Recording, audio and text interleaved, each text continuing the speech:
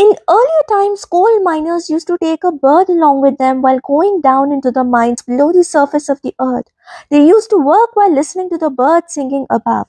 But right when the bird used to stop singing, the miners would also stop working because the bird not singing would indicate the laborers that there's less oxygen in the air and it would be dangerous for them to work in the mines with such less oxygen concentration in the air. Now, why am I telling you this story from the book The Five Resets by Aditi Nehrukar? It's because of stress. Stress is silently killing us. For your body, stress is like the bird not singing anymore. Stress is causing heart attack, weakened immune system. Stress eating is leading to obesity, increase in cortisol, which is damaging hair follicles, causing hair fall and premature graying of hair, premature aging, irregular menstruation in women, decrease in libido and sexual performance, erectile dysfunction, etc., etc., etc. The list is endless. So what's the solution? Number one, deep breathing.